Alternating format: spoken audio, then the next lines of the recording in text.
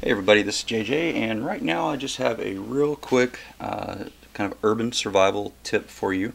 And this is kind of designed to address, if somebody is going to break into your house. Now, you guys have all probably seen my video on the home defense bag, which I have just hanging just right over here. But then a couple of the other things that I do to help me be able to address a home invasion, specifically at night, is that I keep some of my EDC items right here next to my bedside. And one of these things are my keys. And on my keys I have the emergency panic button for my vehicle.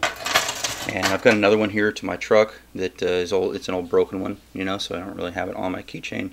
But I leave it here, and that enables me to set off the horn on the vehicle.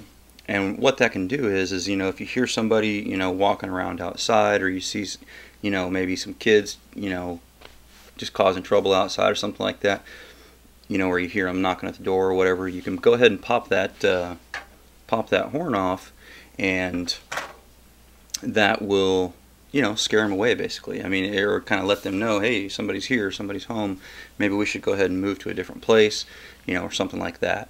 So it's just something to think about. Having that ability to make a bunch of noise and racket and everything outside, that's going to very likely scare those guys off, so they're going to take off running and not continue bugging you. Now, if you have an alarm on your home or something along those lines, then you can obviously use that alarm.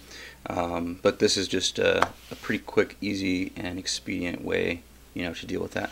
Now, I also have my phone here, of course. Got my EDC knife. This is a new EDC knife. You guys are going to see a video coming out on it pretty soon, kind of a little review and testing video. This is the Cold Steel American Lawman. Very cool knife, so look forward to that. And then I also keep a flashlight right here.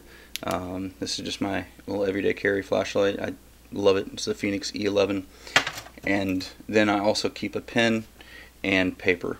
And that's just to be able to write down a vehicle description or something along those lines. If you look out your window and you see something, you can just jot it down.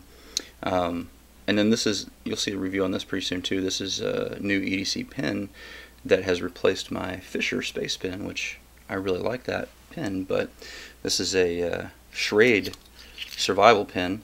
So you got your pen on there. But the other part is pretty cool.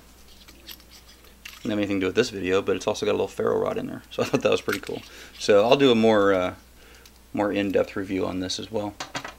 Anyway, guys, just a real fast tip, kind of urban survival tip on how to leave your EDC items next to your bedside, and that way kind of help you to react to a situation like a home invasion situation or something like that, if that was to ever occur. Anyway, guys, I appreciate you watching. As always, I definitely appreciate the thumbs up.